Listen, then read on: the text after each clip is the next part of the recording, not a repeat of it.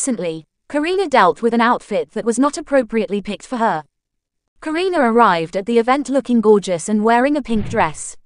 Visually, there seemed to be no issues initially with her look, as her makeup also looked impeccable.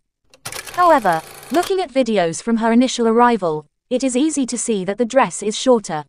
When Karina stepped out of her vehicle, the security held a blanket in front of her to allow her to adjust the dress. Once out of the car, Karina continued tugging the dress down, with another staff member even stepping in to help. Karina was on an elevated platform, meaning the dress rode up again when she walked up the steps. You can see from the images that the shoulder straps of the dress are extended as far as they will go, meaning the dress was likely just not long enough for Karina's frame. Netizens criticized the stylist for putting Karina in such a short dress for the event.